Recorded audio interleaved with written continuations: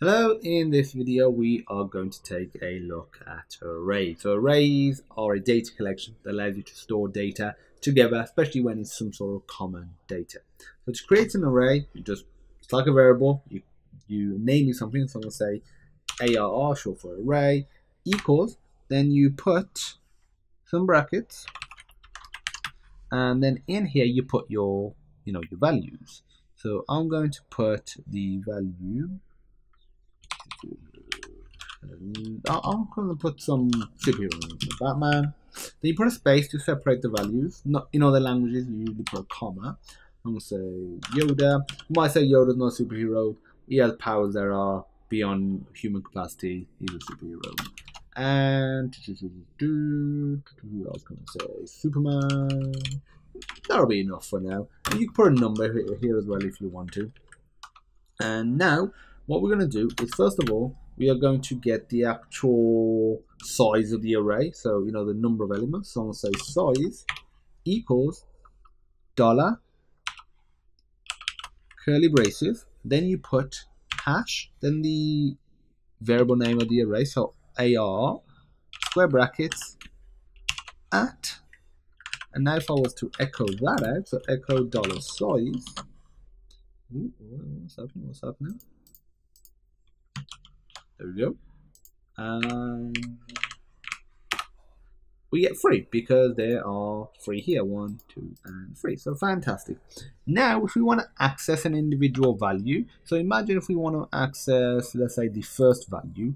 To access that, so if I say val1 equals, you put dollar, curly braces, the array name, so ARR, square brackets, and you put dollar, curly braces, and then the index. And to get the first value, if we put 1, what do you think we'll get? So if I was to echo that out, we get Batman. We get Batman. So 1 results in Batman. If I was to put 2, I keep getting Batman actually, that's not right. Let me have a look what's gone wrong.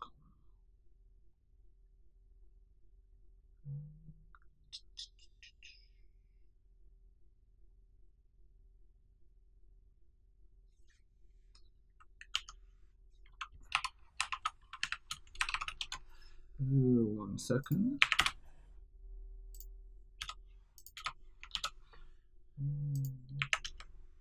Oh, no, sorry. Need to put a variable here. So if I put,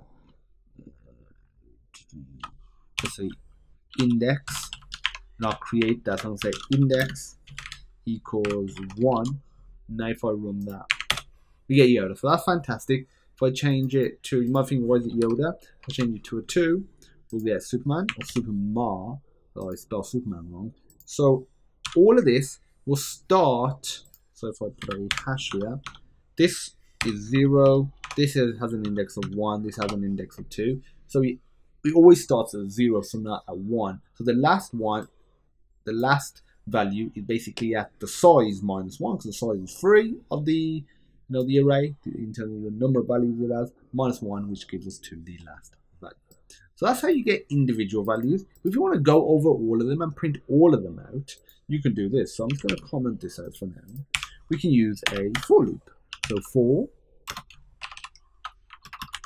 so I equals 0, I less than dollar size. Again, you could use the other sort of, dash LT as well. You could use that method as well. I'm going to use a more C++ style for loop. And I'm going to say I++. So this will just increase it by 1 every single time, but it will stop as soon as it gets to the maximum value. Semicolon, do, and then we're going to say echo dollar, you put curly braces, ARR, which is the name of the array, square brackets, basically just putting all of this there, dollar, but we're going to put I instead. So we put I there now, and what we're going to do is say done, we are going to run this. It's worked, but I've got a problem on line 13.